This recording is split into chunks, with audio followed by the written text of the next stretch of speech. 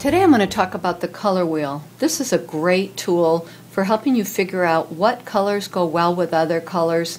Plus it gives you a wealth of other information from complementary colors to split complementaries, warm versus cool, tints, tones, and shades, on and on. What happens when you add one color to another color. So there's a lot of information to cover. I'm going to talk about some of the features on this wheel. But this particular wheel, I also want to point out, is one by the Color Wheel Company. I just think it's a great tool and I highly recommend it. So let's get started. So one of the first things I'm going to talk about is complementary colors. So if you turn the wheel, this top part of the wheel, and point it to yellow, you can see that the complement of yellow is violet. If you point it to blue, you can see the complement is orange, and if you point it to red, you can see the complement is green. So those are the three primaries. But you can also do this to any color in between those. Red-orange complement is blue-green. So they're opposites on the color wheel. This is another way you might hear complementary colors referred to as opposites on the color wheel. So that's one thing that this tool does. Another thing that it does is talk about or show you tints, tones, and shades. And what that means is that if you turn the color wheel back to this blue, tint, tone, and shade shows up here. And tint is adding white, tone is adding gray, and shade is adding black. So it shows you what you're going to get. This is a good example of showing tint, tone, and shade with red. So you add white, it's going to get more pinkish. Add gray, it's going to just gray it down, and then shade darkens it.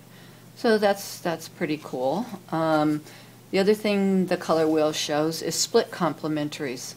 So if I'm back to pointing at yellow, the split complementary is going to be red-violet and blue-violet on the color wheel.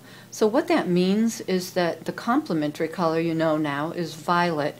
Either side of violet is what's considered the split complementary. And what that means is that these colors will go nicely together. For the longest time I was like, well, what's the point of the color wheel? Well, really it's all about helping you to figure out what colors go nicely together. So one other thing that you can see when you work with this color wheel is that three colors together or side by side on the color wheel are considered analogous colors. So that means they will go nicely together. And you can see those do. That would be a nice color combination for a painting or a room or whatever you're working on. Again, red, red-violet, and violet. That looks really nice together. Another thing the color wheel points out is warm versus cool. So colors up here on this half of the color wheel are warm and down here are cooler. So it points that out. What else does it have on here? Point out. Okay, the other side of the wheel is really cool because it gives you an idea of what will happen if you have a yellow and you add red to it. You're going to get an orange. So you probably knew that already. That's probably pretty obvious, but it's cool to look at. If you add yellow to yellow, you get yellow.